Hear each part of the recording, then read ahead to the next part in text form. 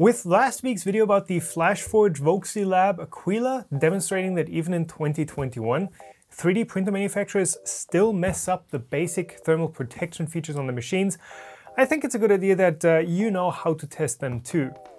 What's the danger if your printer fails these tests? Thermal runaway.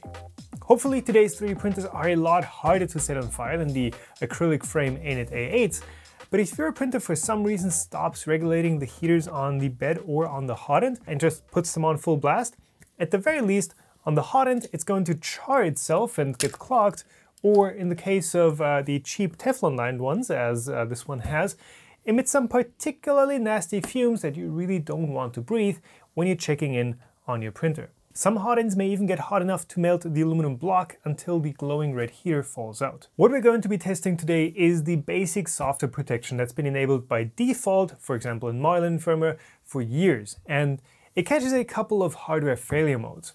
The first one is the thermistor, which is your temperature sensor, falling out of your hot end because it's not secured properly and is now reading ambient temperature. So that will tell the printer, hey, my hot end is too cold, it's reading ambient temperature, I need to keep heating.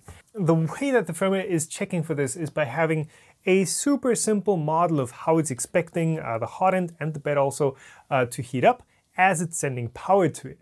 So that feature also ends up being kind of a catch-all failure check. The next potential failure mode is the thermistor developing an internal short, so the thermistor cartridge just shorting out. And that would read as an implausibly high temperature. That's usually not a big deal, as that would actually tell the firmware to stop heating altogether. And last failure mode, a wire break in the cable or the connector falling apart, which reads as a very low temperature, and that one is dangerous. It would again cause the firmware to keep heating if it doesn't catch it. Think of this as looking at a car speedometer. First, if you hit the accelerator, you expect that number to go up and to roughly match what the speed feels like. But also, if it just shows you -20 all the time, but you're trying to drive 50, you know not to pin the accelerator until the speedometer shows 50, which would be never, because that thing would clearly be broken. Same thing, vice versa. How are you liking my compositing skills, by the way?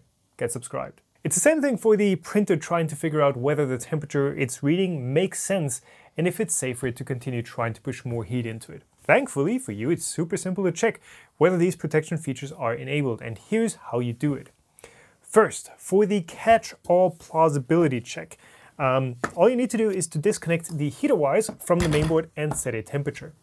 I'm going to do this real quick on the Aquila and the Ender 3 V2, which is the machine that FlashForge Voxelab tried to clone with the Aquila.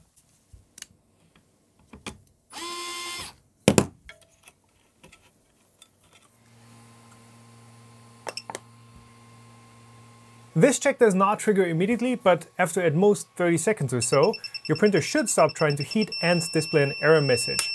If your printer is hooked up to Octoprint, it's also going to send that error back over serial, and Octoprint should alert you through the browser interface.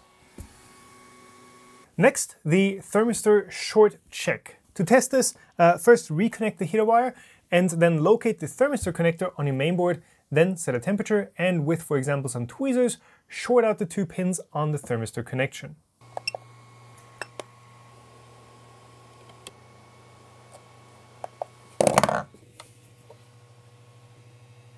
Ideally, what should happen is that your printer displays an alarm, often mentioning max temp, and stops heating.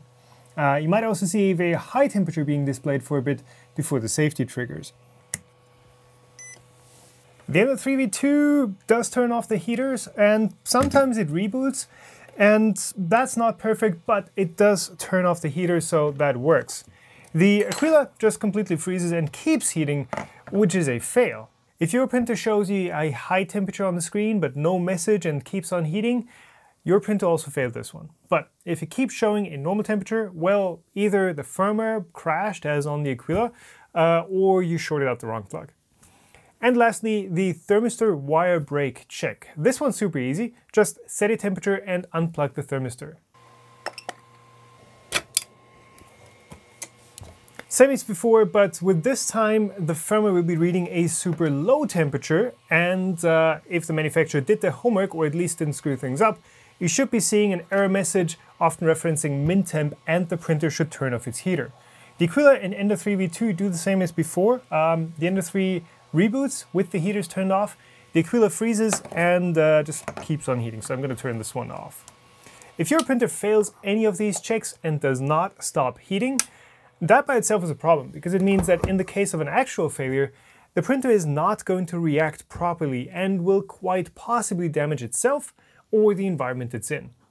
I'm not super comfortable running printers that don't have working safety checks, not because not having them would be such a high risk, but because it's such a glaring oversight on the manufacturer's side.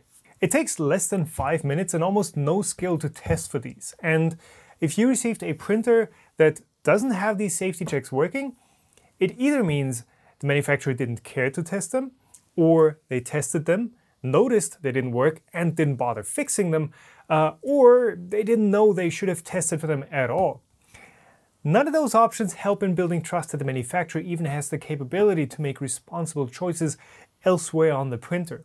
Recurring issues are, cables breaking, springs or clips shorting out the heaters, etc. So if you haven't done so already, check the printer or printers you have, and if they fail any of the checks, it's time to start asking some questions. Big shout out to my patrons and YouTube members for making content like this possible. Check out the link here or below the video to learn how you can join the monthly bonus Q&A sessions I do with supporters.